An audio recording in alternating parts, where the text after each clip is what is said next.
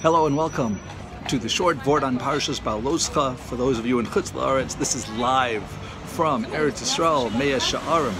In Perek Yud Aleph, the Bnei Yisrael, even though they have the man, that's a miraculous food, it's totally spiritual, no waste products, and it tastes like what you want if you merit it. They said, we missed the fish, the dug that we had in Egypt, as well as other food, meat and onions and garlic.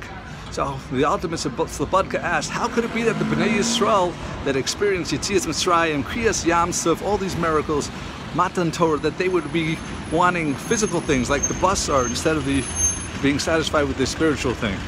So the Alter of Slobodka explains that the world was created in a totally spiritual basis, but when man does something, he can make something into something more earthy and more gashmi.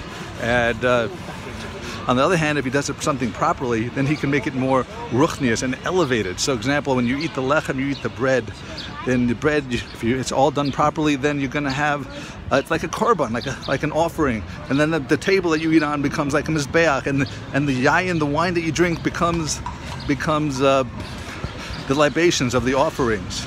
And that's what the Bnei Yisrael want. It's not that they wanted the Gashmi. What they wanted to do, they wanted something, the opportunity to elevate the Gashmias, to make this something into spiritual and do that. However, so therefore, you know, the question becomes, well, why then did they get punished? Why was it considered a bad thing? The answer that the Alter gives is that sometimes Hashem tells them specifically something to do and gives them something spiritual like this. Then it's not our job to take it down, to bring it back up. Hashem had a reason. He knows our needs, He knows our inclinations, and He knows how this will affect us, and therefore there was a purpose why we were given man and not done something physical that we could elevate. So thank you for listening. Have a wonderful week and a wonderful Shabbat Shalom.